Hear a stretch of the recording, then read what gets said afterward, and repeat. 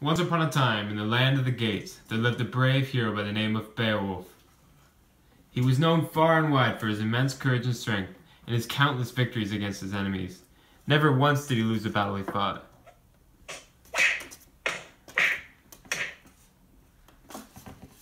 Now in the land of the Danes, there was a king named Hrothgar. He decided to build a great mead hall and named it Heorot. Here the soldiers partied long into the night, every night.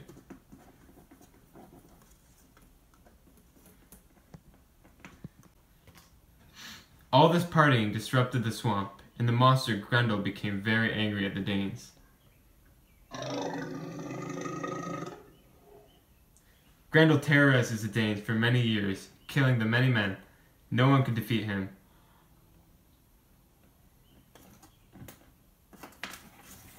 Beowulf, the great hero, hears of this horrible monster and takes his men in order to defeat him. Come on, guys! Beowulf then comes to Heorot and tells Hrothgar that he has come to help defeat Grendel. We will repay the favor you have paid us. Hrothgar is very happy and everyone holds a feast. Unferth, a great warrior, taunts Beowulf and says he is unworthy of his high reputation. You can't even win a swimming contest, Beowulf! I killed all the monsters in the sea and made it safe for everyone. You're just jealous, Unferth. Beowulf remains confident and the Danes share in his high spirits. Finally, someone who can save us from the monster! Woo! The mighty monster arrives in the land of the Danes to feed his appetite of human flesh and blood. Time for dinner. Beowulf awaits Grendel's arrival at the mead hall with no armor and no weapons. I'll kill him with my bare hands. Beowulf and Grendel fight. Grendel realizes he has never fought with someone so strong. What have I gotten myself into? As Grendel tries to escape, Beowulf's grasped.